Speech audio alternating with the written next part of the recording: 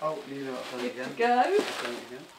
Food banks across the UK are preparing for their busiest Christmas yet, as cuts in universal credit and the rising cost of living are putting increasing pressure on those who are already in crisis. A food bank in Andover has a very special project underway to help struggling families enjoy the festive period. Last year, this food bank in Andover donated over 1,000 Christmas gift boxes to children and families in need, and in this year's run-up to Christmas, the number is even higher.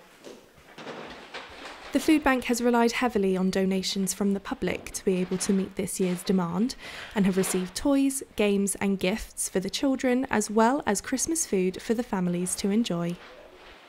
Well, at Christmas we have two main projects. So in addition to giving out our normal food boxes and other items, which we do throughout the year, we want to help people to enjoy Christmas and not just survive it. Now, in terms of the gift boxes, this year we'll be giving out nearly 1,300 to local children in need.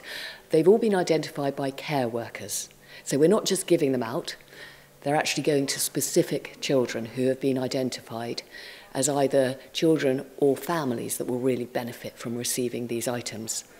We've actually managed to meet every single request for a local child, which is fabulous, and we only do that with the generosity of the local community and also with the wonderful volunteers. With the Christmas boxes now wrapped and ready to go, local volunteers will be working around the clock to ensure that each and every present is delivered in time for Christmas. Nayana McGee, Winchester News Online.